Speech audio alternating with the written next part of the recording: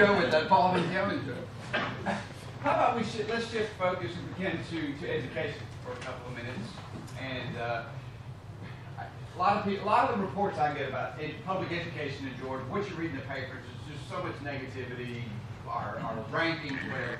But as a former school teacher and as an educator at heart, I like to look at the positive side. And I'm just going to ask y'all to weigh in general, if you will, with where are we with education in Georgia, and what can you do in the House, what can you do in the Senate, what can we do in the General Assembly to help make sure that Georgia children are receiving the best possible public education that they can get. Senator, I'll start with you, if I may. Yeah. Well, obviously, I always preface education by telling people and everybody that knows this that education is economic development, especially in our rural parts of our state.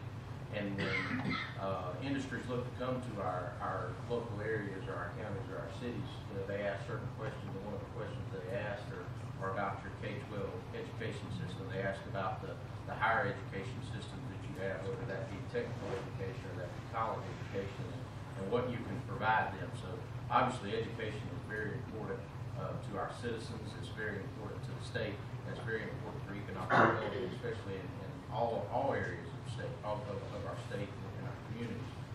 So, I have continued to make the statement or the promise during my campaign last year and continuously this year, especially when I talk to teacher groups. One of the things that always gets brought up regarding education is the funding aspect of it. And many of you may know, some of you may not know, but about 53% of our state budget is solely directed and dedicated to education in the state of Georgia. That's a large chunk of the budget. So obviously when the state went through some difficult times during the recession area a couple of years ago, education took a large hit, just because it makes up the primary, one of the primary responsibilities of our budgetary process, and it being over 50% of our budget. But over the last couple of years, the legislature, and even this year, we've continued to make improvements in that area, making sure that we're continuing to help try to put money back in there as much as we can over the years. And that's been my continued promise and effort as a legislator, is to making sure that we're continuing to put funding back in education when we can and as revenues increase. And over the last couple of months, I'm sure some of you have probably seen some of the revenue increases that we've had. We have had some revenue increases over the last couple of months, and we're going to do what we can to make sure that money goes to where it needs to be.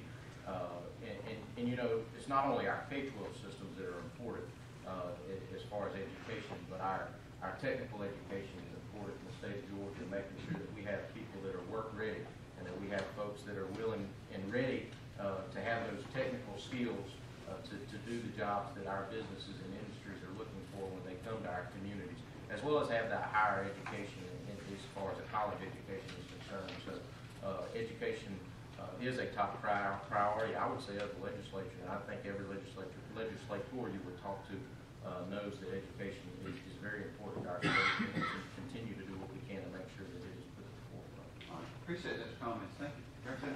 Sure.